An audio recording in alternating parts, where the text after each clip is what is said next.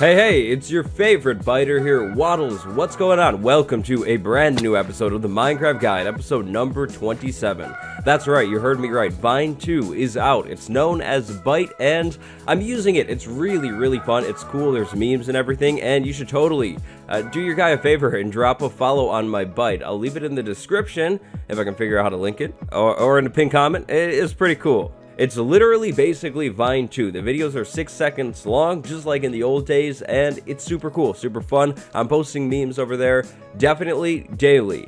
This isn't a sponsorship. I know it sounds like one, but please, please Byte. But welcome back, everybody. Hope you're doing well. Today, we're going to start a brand new project that is long overdue. The project of today, and probably the next few episodes, is an automatic sheep farm. Once we get this thing built, we will have wool for days. Wool will be farmed instantly, automatically in the background while we're doing other things around our base here, which is going to be a really good thing.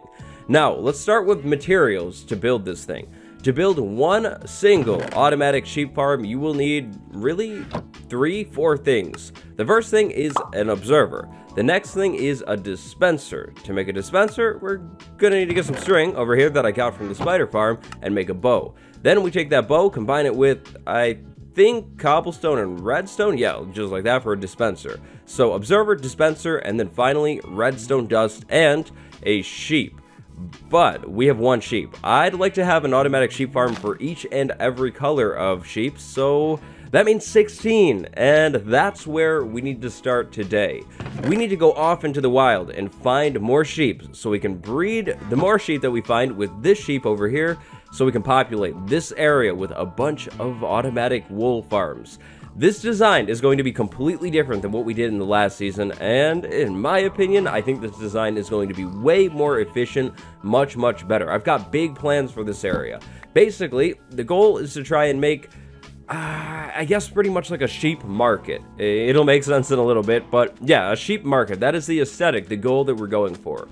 But first, we need to find more sheep. Now, I've already checked the plains. There are no more sheep over there unless I missed any, which I don't think I did. The next best spot is probably going to be the savanna biome somewhere. Sheep do spawn in the savanna, so hopefully we can find some and lure them through the desert back over to the base, and we can also probably put them on a lead to speed things up a little bit, because sometimes sheep are basically in no... Yeah, look at that right there. That's perfect. But sometimes they move slow. They're not in a rush. Well, no offense, but their IQ is like 12. It's not very smart. So you're going to come with me, buddy. You're staying on the lead. We got the wheat just to keep the sheep moving in the right direction. But you're coming with me off to our base. And it looks really cool from over here. It looks like the barn has a giant glass dome. That's kind of sweet, actually. Pig. No, you're disgusting. We don't want you. Oh, by the way, I have a name for the mending villager. I know you guys are wondering about that. We'll talk about that at, like, the end of the episode, though. Alright, so sheep, you're coming with me. Meet your friend. No. You're in there. Okay. Close the gate. Give me the lead back. Here's some wheat. Do the thing. So, that's good. Now we have 2 sheep. That was pretty easy. The plan will be to keep the 2 in here and continually breed them up and then take the babies or take an adult. Basically, we need to have 2 sheep inside of this pen at any given time. That's pretty easy. To start things off, I went ahead and threw some sand inside of these furnaces because we'll be using plenty of glass on today's build. Now, you don't have to use glass, but using glass on these sheep farms will basically make the grass inside of the things grow back faster, and in turn, the sheep can eat sooner, which means more wool. So, now we need to make our sheep stalls, is what I'll be calling them.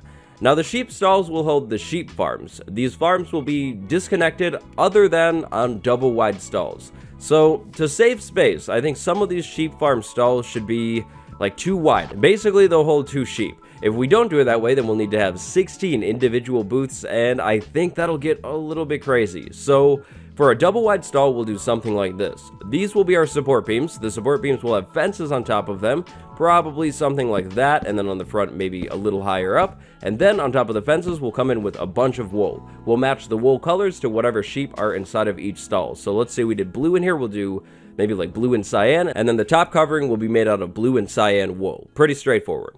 Now the plan is to basically turn this whole field into a sheep market of sorts. So we'll have stalls all around this area and then a collection system that we'll put in probably in the next episode that goes over to some sort of storage system somewhere else. So stall 1, stall 2, I think, and then stall 3. We definitely need to leave a path that goes over to the vine farm, so I'm thinking we'll do that right in here, in between these 2 stalls. I'd like another path into this area over here, so maybe in this area. It'll go over towards the barn. This area, the low spot down there, will not be for our sheep farm. We'll do like animal pens or something else. So the 3rd stall could maybe go in over here. Then maybe we do a single wide one over here to switch things up. So let's say maybe there, and then I think I go back like that, right? Yep, just like that. Then one in the middle this time because it's a single wide, and then that, just like that. Yeah, okay, that's good.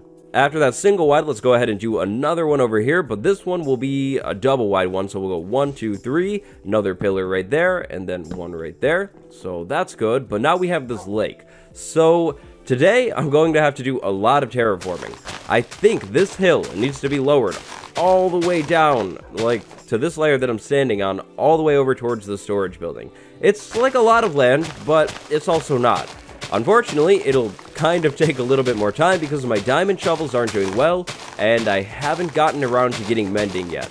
I definitely don't like the idea of making another diamond shovel, enchanting it and everything. There's really not much of a point in that, and I mean, we're only level 28. But the digging won't be too bad because it's a lot of land, but it's also not. And cursed grass, you are gone. Goodbye.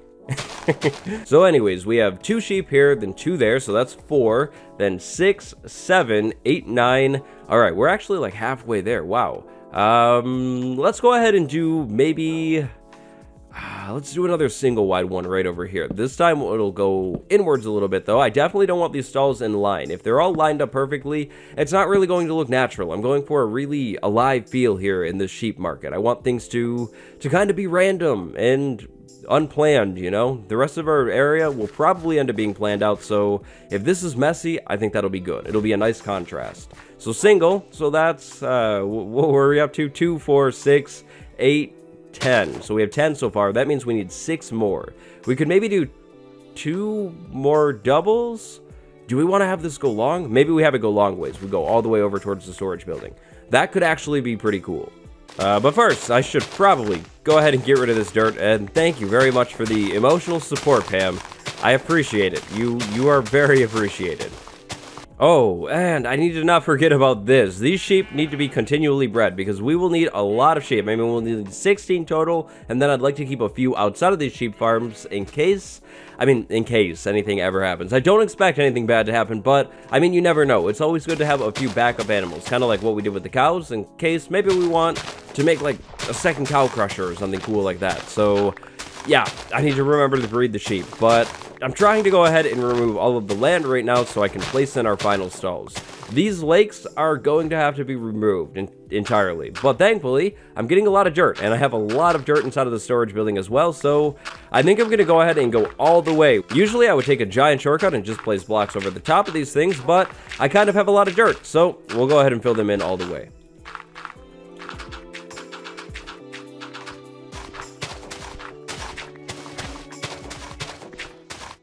Digging, check. Filling, check. Building, not check. That's where we're at now. So, the field is flattened, and I've actually gone ahead and marked each stall out with what colors I'd like to put in it. So, red, orange, light blue, yellow, and so on. You guys get the point. So, I tried to make things kind of random. It doesn't go in like a rainbow order. Red, orange, and then like yellow's over there, and then lime and green is all the way back over here. I wanted to make things look good and colorful. I think the color placement is going to be very, very important to making this whole area look good. So I think we'll go ahead and start with this stall right here, actually, white and light gray, because I have lots of white wool and I have plenty of, well, not plenty, I have a little bit of gray wool as well.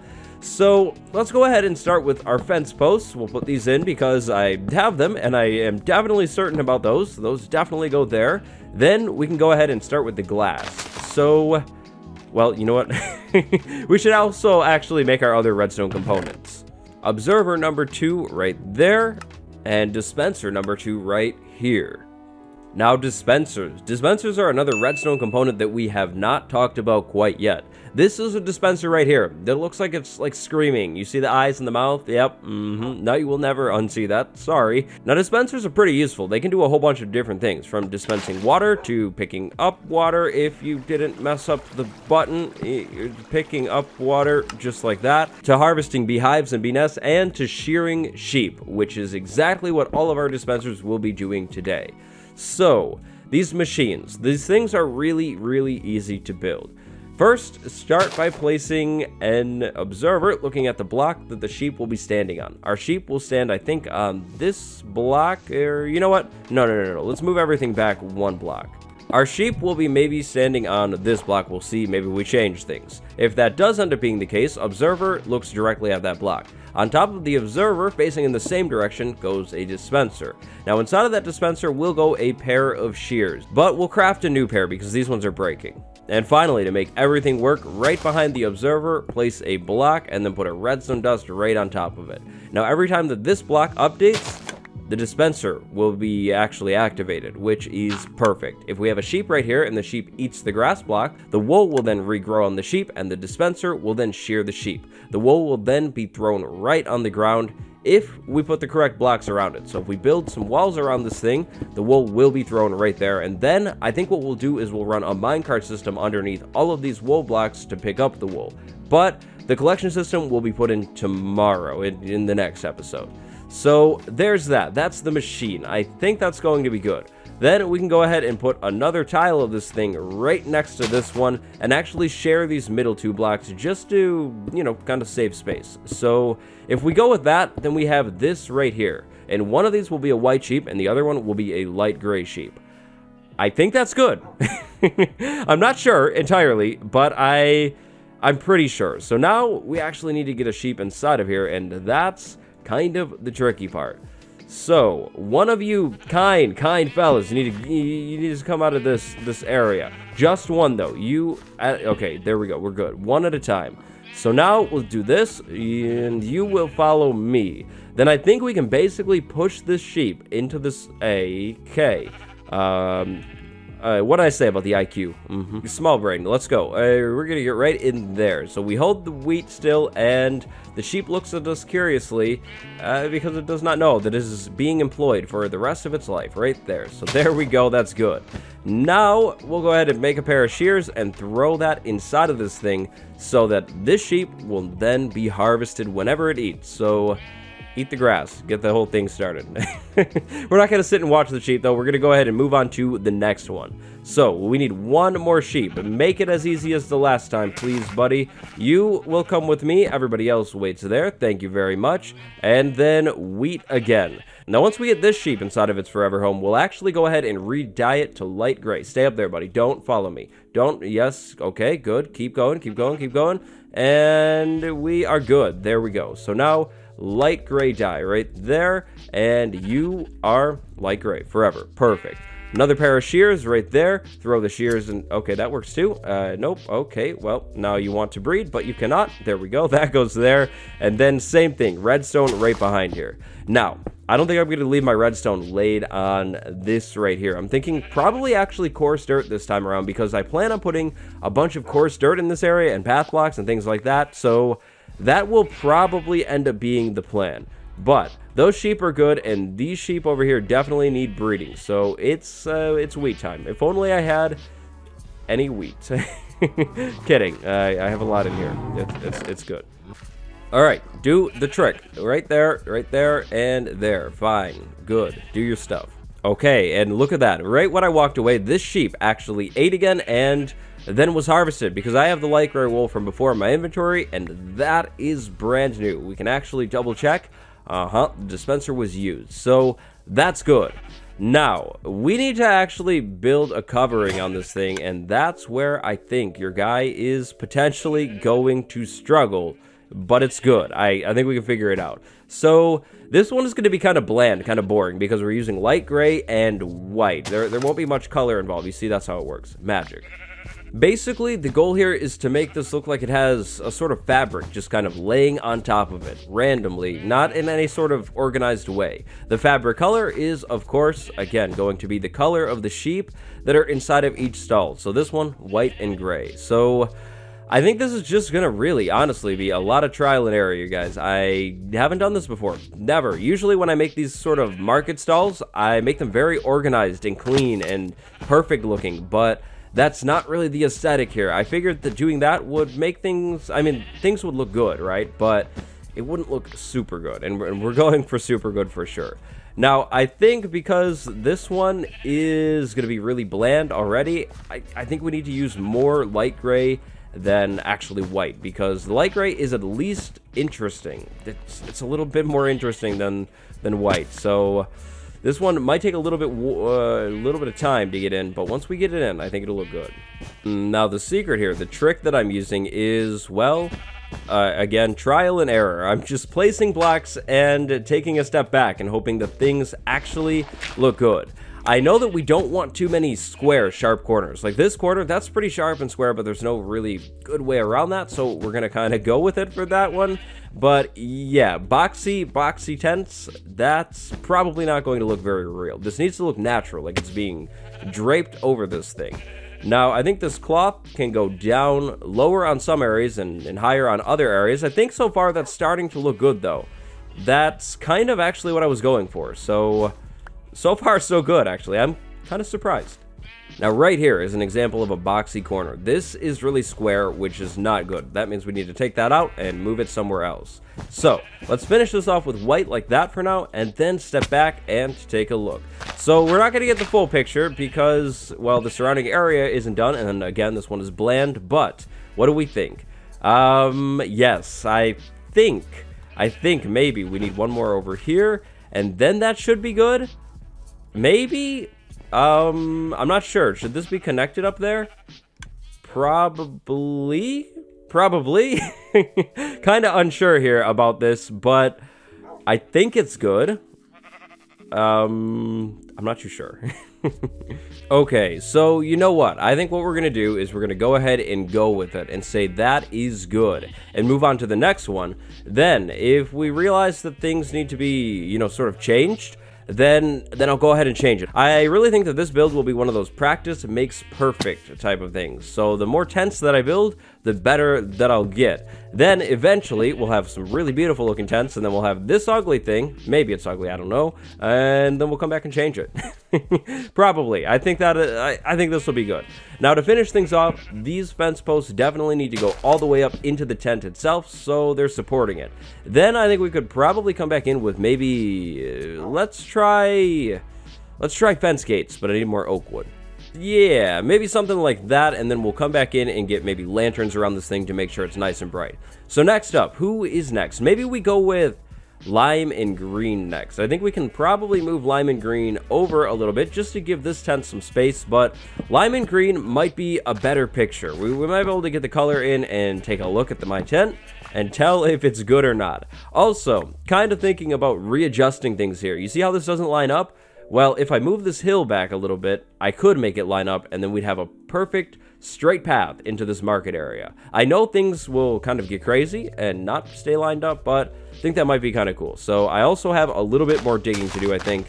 I would like to keep a hill here in some way, but I do think it needs to be lined up. I think that will help things out quite a bit. Okay, so let's go ahead and build our next machines. Observer, just like that. Dispenser, and then finally, redstone dust on a random block, redstone dust on a random block, just like that. Then, finally, we can come in here and fill the glass in.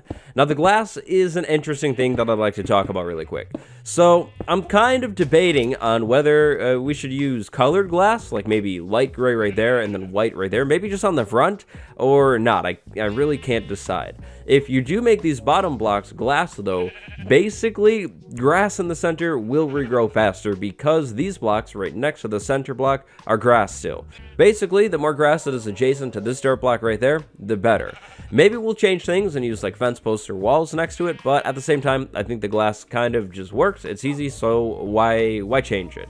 Now, sheep, my friends, we will need one more of you guys to come with me. Who will it be today? You are the chosen one. You will come with us. You will be re-dyed to be green. Hey, okay, all right. So, I knew it wouldn't always be easy. I lost my fence post, too. How do we get that back? Okay, yeah, that's how we get it back.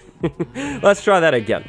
You will be the chosen one, and the fence post will go right there. That was sort of cursed. You're coming with me right over to your brand new forever home. How sweet. How kind. You will work here forever. So holding the wheat and pushing the sheep. Let's go. Holding the wheat, pushing the sheep. Boom. There we go. You're good. Now, one more sheep. You are the chosen one this time around. You will... Somebody, okay, just somebody come with me. Just one, though. You're good. Everybody else, stay there. You're coming with me right over to here. Now, I don't think I have any lime or green dye made quite yet, so... Or I might have some left over still. If I don't, though, we're going to go ahead and smelt up a cactus. Thankfully, this time around, we have cactuses everywhere. Yeah, well, it won't be hard, but holding the wheat, pushing the sheep. So, unfortunately, we didn't have any green dye left over, but now we do have more green dye. So, one lime, one green coming up. Let's see. I guess it doesn't... Oh, no, you ate the grass. Oh, no. We need to take those back. Okay, so you're going to be lime right there, buddy. Thank you very much. And then we need to wait for this sheep to actually regrow so we can re-dye it. But that one will be green. Lime, good. Okay, that's the first lime wool that we got in the world. Nice. Now... I'm going to need to have this thing running for a little while so I can actually stock up on the stuff and make the covering, which means it's time to start going ahead and just getting all of these things in and dyeing the sheep as we go. So, that's kind of going to be a lot of work. And I need to remember to collect these every once in a while because otherwise we'll be losing a lot of that wool, and I'm not really trying to lose the wool.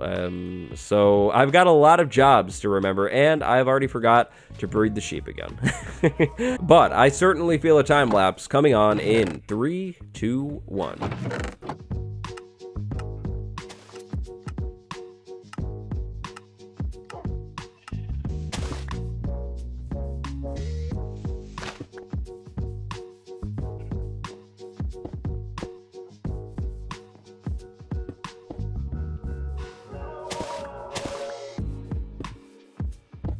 Holding the wheat, pushing the sheep. Holding the wheat, pushing the sheep. Currently holding the wheat, pushing the sheep. Holding the wheat, pushing the baby sheep. Crafting the dyes to dye my guys. And again, we are holding the wheat to push the baby sheep, just like that. Alright, well, I have the green stall done. It is sitting right over there, and I mean, I don't know. I feel like this one is maybe just as good, if not better than the first one, and the colors definitely help bring out the stall and make it feel a lot more alive, so I'm pretty happy with how this ended up.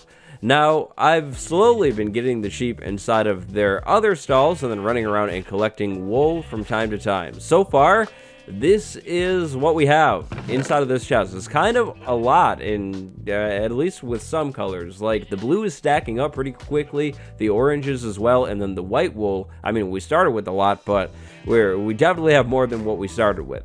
So, I'm going to continue this process now. Basically, breed the sheep over here. It's actually time again, I think. Yep, definitely. So, we breed the sheep over here. Then I give it some time, then I move the sheep out of there and then over to these stalls. While I continue that process and wait for really the sheep to grow their wool and the wool to be harvested, I think I'm going to start working on the surrounding area. So, I know that I'd like to have an entry path come in this way. I'm thinking that the floor and the path and the roads should be done with path blocks, coarse dirt, and then maybe actually spruce slabs on the ground. I think all of these tones would blend together pretty well and make a nice looking path. Now, this is a path that will only be used in here, so it'll go all the way over to this edge right here, and then end. I'm thinking around the edge of this farm, doing some sort of wall, maybe something like that, but maybe not that. I don't really know quite yet. Maybe this and then fences. Again, I really don't know, but I know that there should be probably some sort of border. Now, this border will only really be right here and then maybe on the hill over in here, but at the same time, I don't know. Like, this spot is open, so I might do something else in this area. Again, I'm not too sure. Anyways, the walkway in here will be done with path blocks, spruce slabs, and coarse dirt. I already started getting the coarse dirt in all the way around the sides of this thing. Somewhere in the middle, I'd like this path to actually split, and then we'll have a center little garden area, probably done with mossy cobblestone as rocks, and then spruce leaves as bushes. Now, the rocks and the bushes might not be so prominent on the inside, but they definitely will be around the back of this thing. So areas like this over here, definitely, I'll get in here and pile some bushes and then put some rocks in here as well to make this area really come to life. If I skip these details, then we'll have a bunch of stalls and it'll look good and all, but it won't really look, you know, special or like much is actually going on here. And I definitely want this area to feel alive and special and finished and cool looking. We'll have a lot more work to do on this build after all of this is done, but if I can at least make it look good, then that's a really solid start, right? So that's kind of what I'm thinking. Now, I am also planning on getting a head sheep, the boss one, and putting it in the middle as well. Maybe, I don't know. I kind of like the idea of doing that, so we'll see. I do know that I need to have a path connect up over here again, over here as well, and then wrap all the way around this thing in front of all of the stalls as if I were, you know, walking around and talking to these marketplace sheeple. They're sheeple. But yeah, so that's the plan on the build now. So wish me luck. Should be pretty easy. I think I've got it all under control. The vision is pretty good, pretty solid. So yeah, wish me luck. Should be easy though. And I will be back with you guys very soon. Drum roll, please. What could our mending villager's name be? Any guesses? Michael, Paul? No, it's actually Sandy, and it's always been Sandy. Well, actually, it hasn't always been Sandy. It was Sandy as soon as I saw the name suggestion. I thought Sandy was an amazing name for our mending villager. Now, it's Sandy because, well, one, there's this really cool game named Stardew Valley, and if you know, you know. And then two, because the mending villager came from the desert. I think that's the perfect fit. Now, I'd like to send a thank you to Jesus9669 for the name. Now, I would also like to say that the comment of the day, I do plan on starting that really soon, so keep up the amazing comments, and thank you all so much for all of the villager name ideas. There were some amazing ones in there, so again, seriously, thank you. Now, our wool market, the sheep market, is now finally just about done, and I'd like to show you guys what I came up with. So, right here is the final, pretty much, fully finished sheep market. So, I say pretty much because, well, one, I don't have any brown sheep quite yet. This one behind me with the white and the purple, that's meant to be brown and purple, but yeah, we kind of need cocoa beans to make brown dye. Brown dye is the hardest dye to get your hands on in Minecraft, so we'll have to find a jungle, and then we can get a brown sheep in here, and this will be fully finished. So, for now, we're just going to leave the sign. I might pull it out later, but yeah, that one's not quite done. All of the other booths, though, these are done.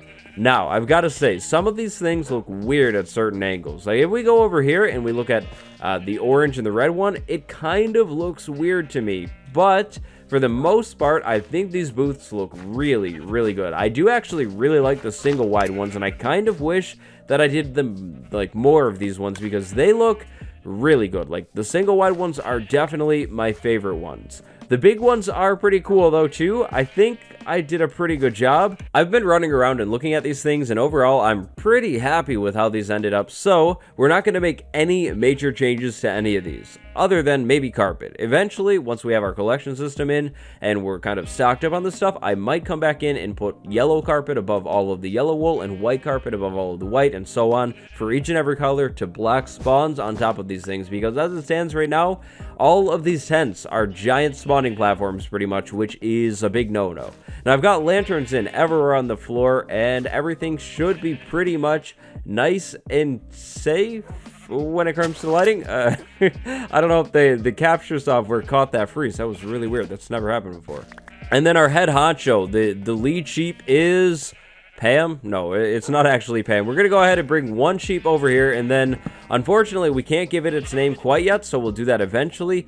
But you, sheep, you're the boss around here. Follow me to your fancy pen. Now, this sheep will probably live alone in the middle until I decide to put a friend in there. Maybe we'll put two in here, and basically, these will be the sheep to repopulate the whole farm if anything bad ever happens. Pam, you're coming with me. You don't live in here. And you, I'm sorry, no food today. Nope, you did not work for it.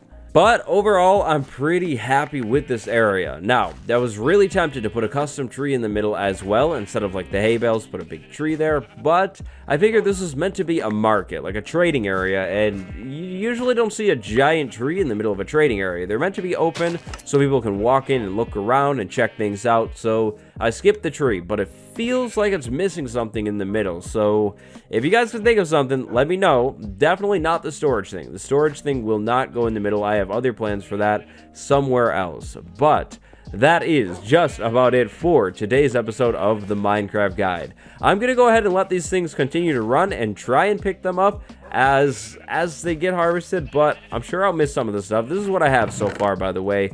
But collection system will come next up, so keep your eyes out for the next episode. Thank you all very, very much for watching. Like, subscribe, comment. Remember, drop a follow on my Bite. Bite is super fun, super cool.